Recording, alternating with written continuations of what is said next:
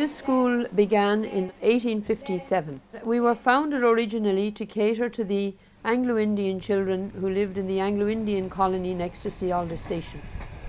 So 1857, most of the area around here was jungle, and this was called Sealda, which is the Garden of the Foxes.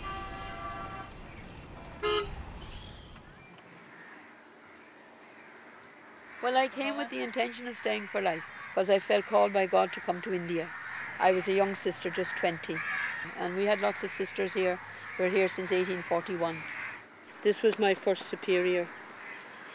I had her from the age of 7 to the age of 12, and then she came to India as the first provincial. We had always run these very good schools. We had always had poor schools alongside, but mostly for Catholic children. One of the things we were supposed to do was see, judge and act, see what the situation is, make a judgment on what you should do and then take action. And I said, well, we're here inside in this beautiful convent, we've nothing to see. So I took the children and we went outside, and outside the gates I found such poverty. I realised we're running something parallel and we're ignoring what is a very, very heavy responsibility which we don't even see as ours.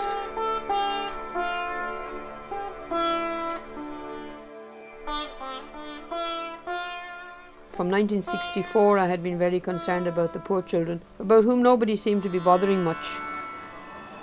And we were running our lovely schools and I felt very uneasy at this.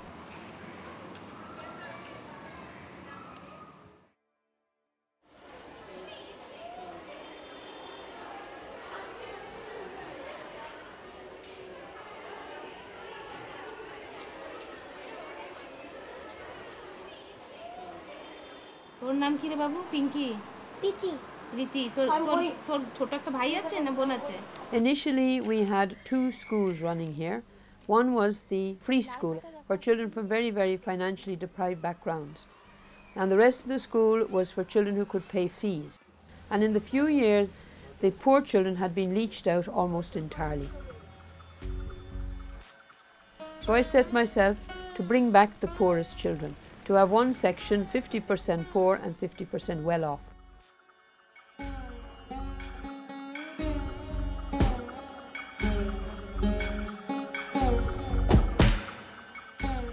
The first year I was here, some Catholic lady's neighbour, who was a Muslim, said, "Do you think if I bring my little daughter, sister will take pity?" So that was the very first Muslim child that I took in from a poor background. And then after that the word got round, must have got round in all these busty areas, here's a school that might consider us.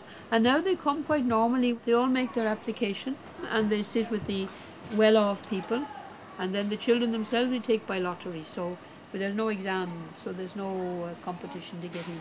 It's just your luck if you get in.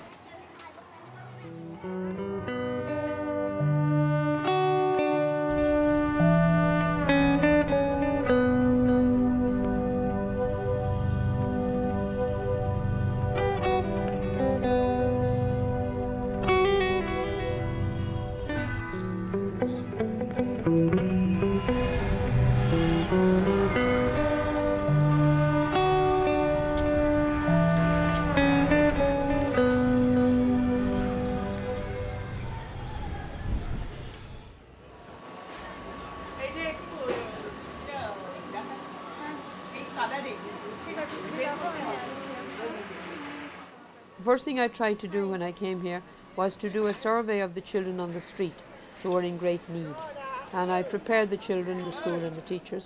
They came back and they said there are no poor children on the street, they're all quite fat. They could not recognise the signs of malnourishment in swollen bellies and swollen limbs.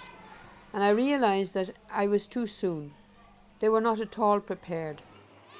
They were living in here in a very nice setup, totally unconscious of what was going on outside. And so I thought the best thing to do would be to get the children out into the villages first, and then perhaps from there we could come back into the city.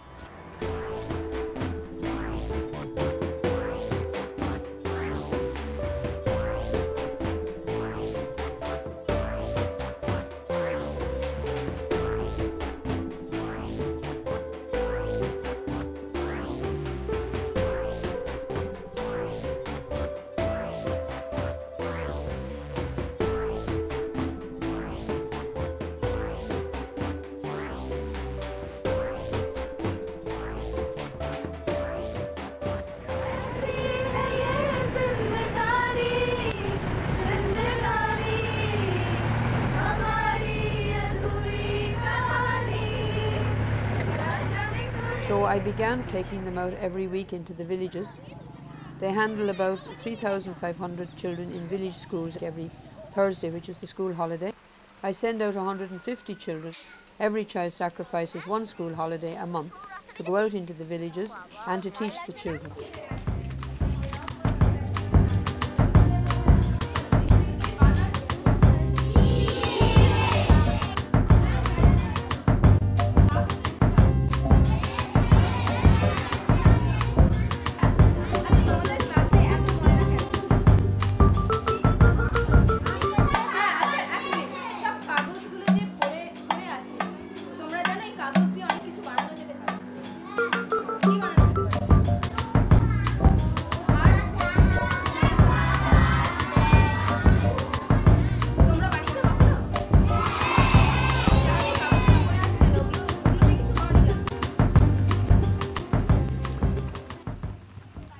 Got 120 little kids in a primary school of all different ages from 5 to 10, and you're a lone master with 120 children. What do you do?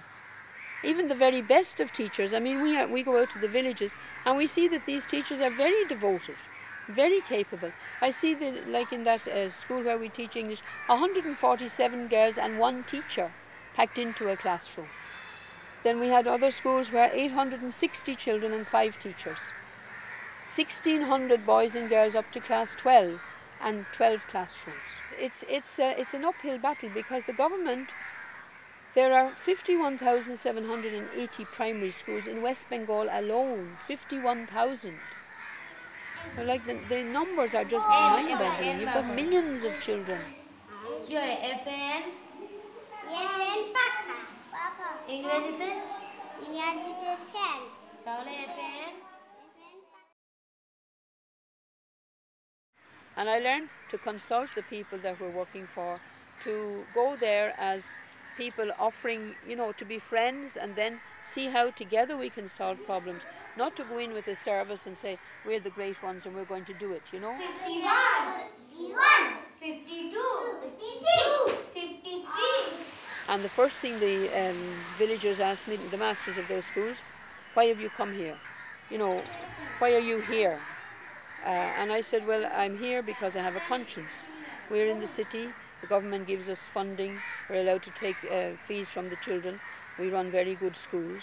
And I come out here and I find you in little hovels of schools that even you wouldn't put cattle into, no fans, no lights, no facilities of any kind, hundreds and hundreds of children to one master.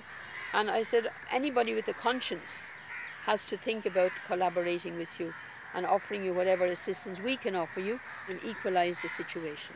So that satisfied them. They were very happy then. And one actually said to one of my teachers, has she come to convert us? So this particular teacher was a Hindu, and she said, well, I've been working with the Loreto nuns for 25 years, and I must say I love Jesus, but no one has ever asked me to convert.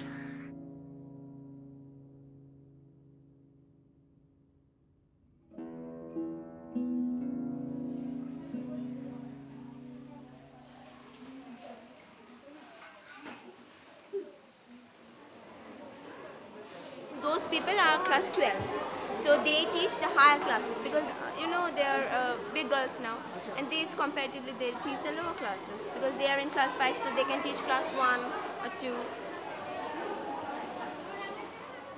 From class 5 we've been doing these things, so we are experienced in this. We don't really have to take any trainings and all. No, I won't be a teacher. It's just an experience, and this is a school. We have to share every experience. Anushka Mitra, all over the world you have thousands and thousands of secondary school kids who could easily make the whole rest of them literate and benefit a lot in the process, no?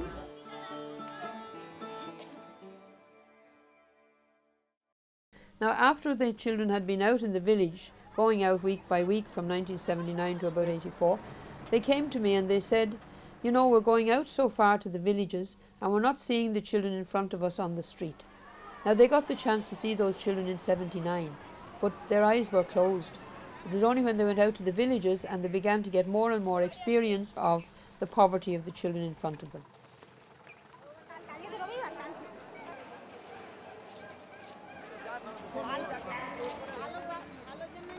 So I said, fine, if you want to start a program for the children on the streets around here, go out and do it yourselves.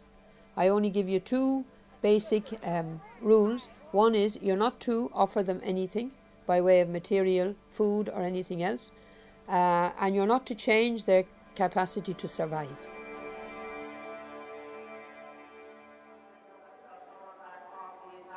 So they brought them in. They went out in the afternoons over towards the station, all along the footpaths. They talked to the parents, they talked to the children. They said, we're only children ourselves, but we could invite you in. You could come to our school in the afternoons and we could teach you. And slowly, slowly the children began to come in.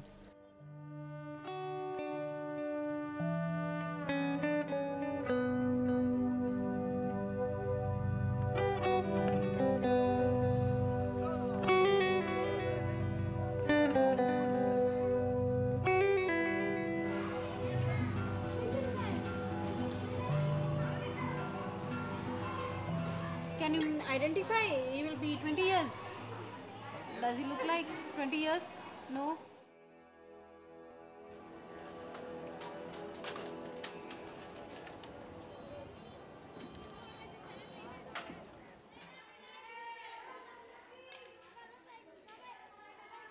Then they began to come earlier and earlier, and they were tumbling around on the playground playing with the little ones coming out from school.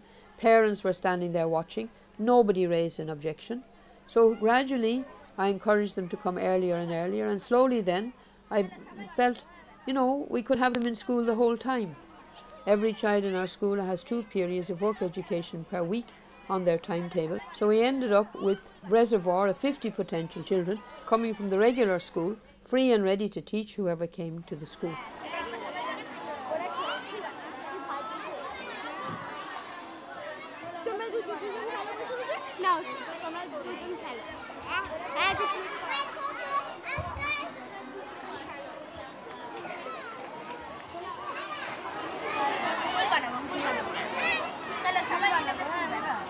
I am teaching them with rice to make alphabets. They sit down on a one-to-one basis with the children and they prepare them. The first thing we do is to make them literate. We give them a baseline data test whereby we ascertain what letters do they know of the alphabet, can they count, can they add, can they subtract, and so on. And then once we know what their current knowledge is, then we build on that. We have developed many innovative methods by which the children can learn faster. And then we shift them onto books, and then we push them as fast as they're ready to go. And say an 11-year-old child can be ready for regular school within about a year of joining the program.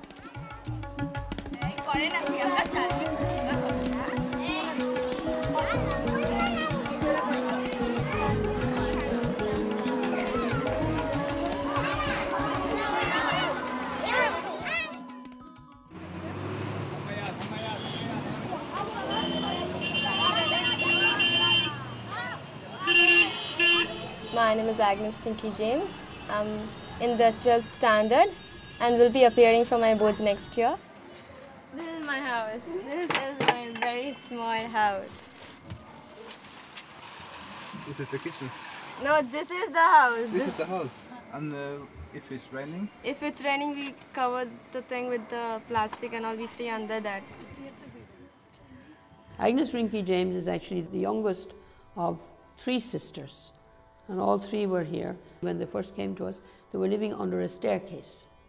Then later on they graduated onto a tiny little place up on a roof. I think I'm one of the luckiest person that I'm been selected as one of the 700 students to get the scholarship, and I'm being able to study.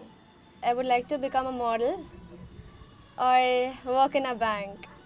So either of the options, and I like collecting posters of my favorite actors and all. I like singing. My parents, I don't think they would have been able to cope up with my educational expenses, because nowadays the money is so high that I don't think they would be able, and that too we are from a very poor background, and Sister Cyril had supported us, so they had influenced us all. We are very, very grateful to her, that's it. Every year we take in about 100 new children into nursery, that's English medium. Now those 100 will be 50% from the very poorest like this child and 50% from families able to pay the fee. She's done a lot for me. So she's just asked us for the children who are not being able to study properly, who are not coping up with the class, if we could spend 2 hours for them and make them study. And we are always ready to do that. First do your correction, then we'll do with English. And you do it. You have to do your own correction. She won't show you because in your exams you're not going to pass like that. So many children coming in from well-off families will never touch the lives of these poor children unless they go into their houses as domestic slaves. By bringing these children into the heart of the school, having them mix with the regular kids, having them stand at assembly, having them get up and take assemblies in front of the regular kids, you break down all those barriers. People begin to see them, they're just the same as us. And once that's broken down, it'll never come back in the lives of those other girls. They'll always see people as equals.